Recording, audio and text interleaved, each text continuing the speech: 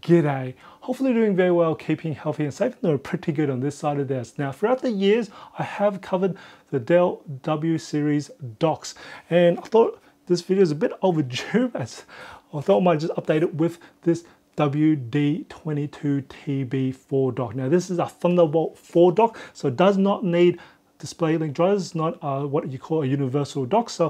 And I am going to test this with a MacBook as well to show you how to run this in the dual monitor configuration. Now, I'll also do a comparison of the WD19TB and also the WD22TB4 dock, and also show you how to actually remove or replace the module at the end as well.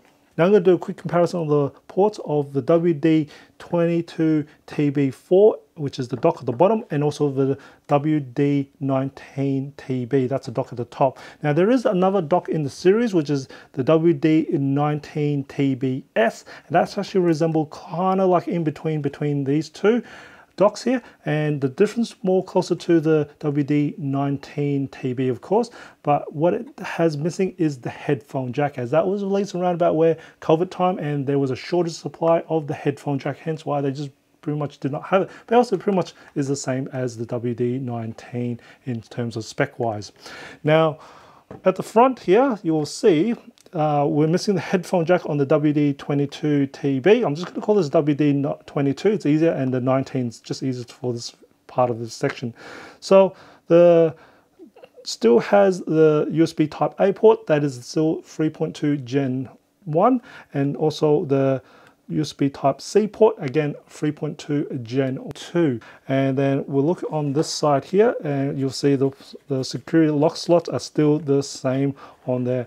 Now we also, just looking at the quick top, is that we also have the power button. That hasn't changed at all. And then we're going to look on the back here. Now this is probably where the major change you'll see here. So the 22 doesn't have the headphone jack like the 19 does, as you can see over there, as again they just decide not to put that back in. And we've still got the display ports. That still is DisplayPort 1.4, so that's the same on these versions here, and still have the HDMI port. That still is a version 2 for the both 19 and the 22. This USB Type C port is the 3.2 Gen 2. Else it still has the display on these ones here, as you see with the nice little D symbol here. Now USB Type A ports, they're the exact same, 3.2 Gen 1, and then RJ45 Ethernet still the same, as you see with the AC power, still the same barrel style, and so you can reuse the old ones, which I do use. Now this is the other major change with the 22 and the 19. So the 19, as you see, we've only got one port, and the 22 has 2 ports. Now this is a Thunderbolt 3 port, these two are Thunderbolt 4 ports, just to let you know. Now as for the cable, they're pretty much the same length here, so there's not much change. Now the texture is a little bit different between the actual 22 and the 19. The 22 is a little bit more rougher. I think this will test in time, but this is a little bit more smoother. As you can see, it's had a bit of use, but still does the exact same thing. But you both still can actually dismount this component, this module here, which I'll show you in a bit, but the same thing there. Now as for the operating temperature of the WD22TB dock, I've got this dock currently running for about an hour on triple display, and it's also copying data between my 2 external drives for a USB-C drive and also a USB-A drive at the moment. And the operating temperature of this while driving triple display, so I'm trying to max it out, the surface looks to be at the most probably around about 35 degrees Celsius on the surface of the thing, and then we've got around about 37 at the bottom of the base. Now as for my temperature of the hand, just to give you an idea, I'm currently sitting at around about 35 to 36 degrees Celsius. Now ambient temperature in this room is around about probably about 25 degrees Celsius, as it's a pretty hot night at the moment, and I haven't got anything on. And as for the sound of this dock, you're probably looking about 37 degrees decibels, as I'll just shut up so you can see this.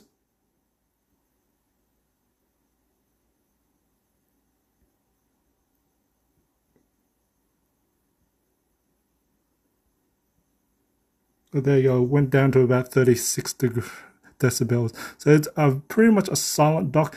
The fan barely audible. Yes, sometimes probably when you plug it in, you might hear it, but most of the time you don't really hear the actual fan itself. That's really good. And I'm just going to show you the bottom here while we're at it, just to give an idea. So the base is a little bit hotter, around about 39 degrees Celsius. So I'll take a guess. It was hitting around about 39 degrees basically at the bottom, but you won't really put much, shouldn't be feeling the bottom of it most of the time, but at the top it's actually operating pretty well. Now I'm going to show you how to remove this module here on the side. Now this is probably the same for the WD19 S as well, so you can actually upgrade the S to this TB version as you just buy the WD22TB4 module. You can buy that separately or just replace, which is great because this sometimes gets flaring and you need to replace this cable. So they do sell this by itself. Now first off, you need to unscrew the two Phillip head screw. That's very easy. I just pre-did this to save you time. And after that, just find a prying tool. You need to pry it out. Now just give it a bit of pry. I'm just going to show you how I've done it, and just give it a little bit. You got a bit of wiggle, then you got to give it up a little bit of pry. Get about, I would say, half a centimeter in gap. After that, now you got to do a special little way through. So I've got a little bit enough gap here. Now here's the trick to it. You need to kind of lift it up as well at the same time. So I will use two hands. I'll put a finger where this bottom of this cable, USB Thunderbolt 4 cable here, put it around here. Okay, now you got to try and wiggle it backwards and also upwards and back. So do wiggle until you finally get this kind of like, now it's got a bit of an angle, which is now hopefully you see it's got a little bit angle. Now it makes it's finally out of its port. So just now completely wiggle it backwards. Once you've got that nice little angle, you can see that's all angles. The reason for that is because of this PC connector here. So that's why you're gonna, and then after that you can then just want to install another one. It's just considered as a replacement. Just pop it down. It's a lot easier to install anyway. So and then pop it in and then replace the screws, screw it back in. That's it, done. Now I'm going to demonstrate and also test out the WD22TB4 dock with a MacBook. Now the goal is to actually get dual extended monitor arrangement support for outputting to these two monitors. Now I currently do have a 14-inch MacBook Pro with me. This one has the M1 Max processor. This is with the exact same with an M1 or M2 or M3, whatever configuration, it's all going to be working the exact same way. Now I've done this in the past and it does need a special configuration to make it all work, to get these two extended monitors working in this arrangement with a MacBook with the silicon processor. So currently I've got two 27-inch 4K monitors. Now the one here is actually connected by a USB-C port to the Thunderbolt port at the back. Now because it's got two ports, it doesn't really matter which one you connect it to. One of the two is what you need. The main key is to actually connect one of the monitors using the USB-C port at the back of the TB4 component of this WD22TB4. And then there's one on the behind me is connected by display port to the dock. Now it doesn't really matter if whichever display port you want to use or use HDMI, it's all the same, just as long as one of the monitors is connected by either display port or HDMI and the second monitor is connected by USB-C. Now it can be under adapter. It's probably not fantastic, but it's probably better to actually have a natural USB-C monitor like this one here.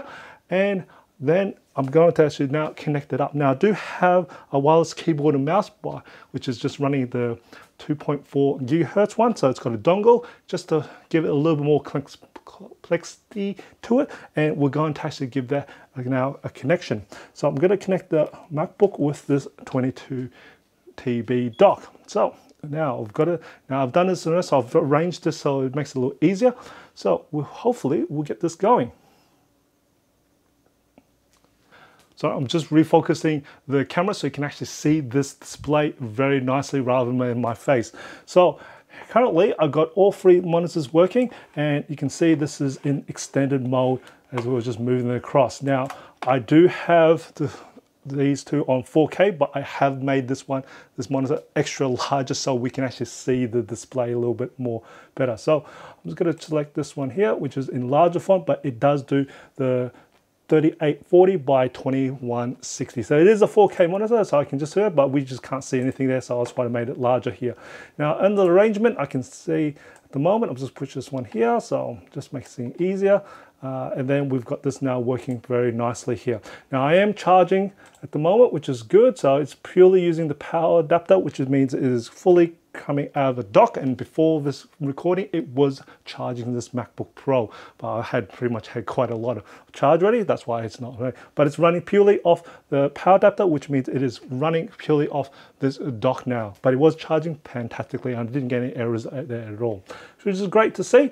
Now I'm going to actually close the lid down, so we are now in dual monitor rather than using triples. We're using the built-in screen, and here we go. Now I can see two monitors, fantastic, and we are just going to quickly just show you the arrangement. See, as you can pull, that is fantastic here. And again, I'm just going to quickly just show you, we got that going well, and we're going to actually do something a little bit different. I'm actually going to put this computer now to sleep to see if I can wake up using the power button.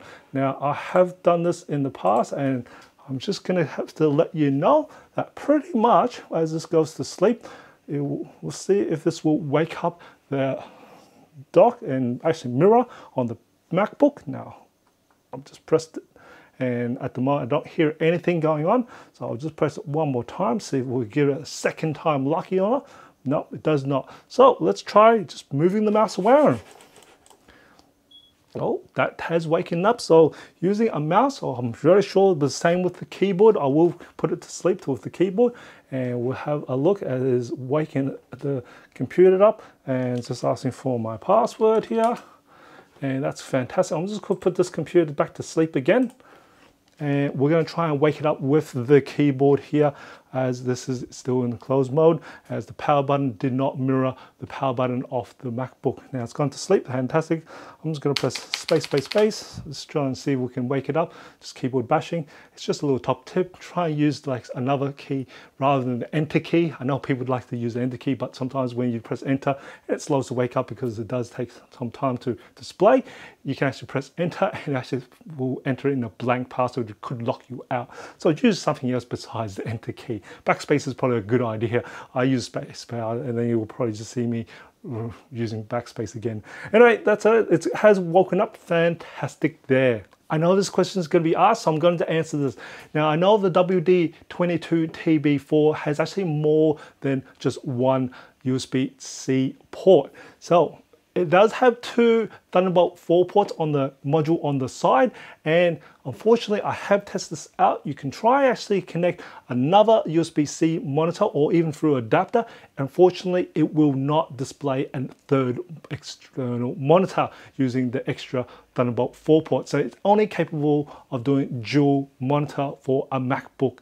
Now, as for the USB-Cs on the front and also the back of this, the non-module part of the TB section, it will not, unfortunately, same idea, will not actually display the actual extended configuration. Now I'll just show that to you right now. So I'm just going to take that out from here, and I'm going to connect that up to the back, because the back one is the one that actually has the alternate display support. And as this is now just coming through, because now at the moment you see this is only in dual monitor, so it is not able to actually do the extended display on the back here. So that's the exact same problem with the WD19S, as people might think that's a lot cheaper option.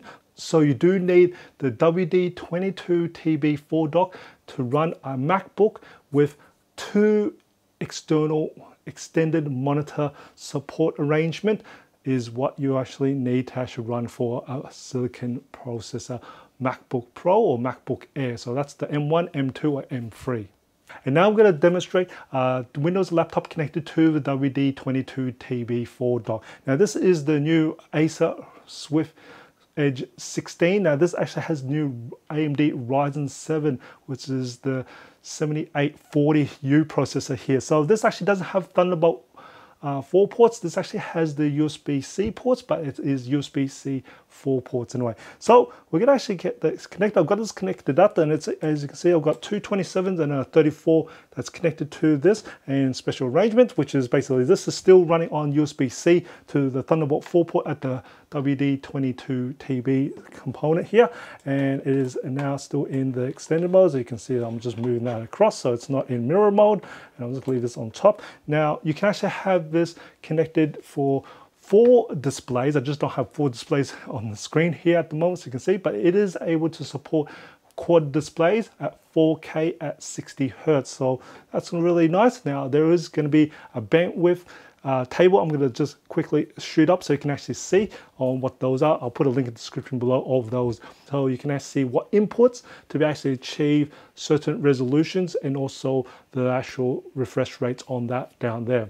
Now at the moment, I know people are going to ask me, could you actually connect a display to the front USB-C port? Unfortunately, it does not support the display alternate mode here on the front. The back one does, so you could use that one at the back, but if you got the Thunderbolt version here, you're just better off using the Thunderbolt 4 versions at the back, as that will give you more bandwidth anyway, so just so you know that. But still, you can actually run dual display ports and also HDMI to get triple, and then you get the 4th display will actually come through the, better to actually use the Thunderbolt 4 port, as it has more bandwidth rather than the one on the back, the USB-C port at the back, which is 3.2 Gen 2 ports anyway, for at the back, that USB-C. As for the power delivery or the charging for the WD22TB4 dock, you can get up to 90 watts to a non-Dell device. And if you connect a Dell device, then you can get up to 130 watts, just to give you an idea of its charging rate. If you're looking to purchase the Dell WD22TB4 dock and you wish to actually support this channel, I do have the affiliate links for you to purchase this dock under. Now I'll put all those affiliate links down in the description below. Now if you do use them, I do receive a bit of commission, but it shouldn't be any extra cost to you, but it does go helping this channel out. Now I hope you find this video informative and enjoyed it. If you did support my channel, smash that like button for me and share this video. It does help me out, and as always, imperfections in life makes it beautiful and interesting. And I'll see you next video.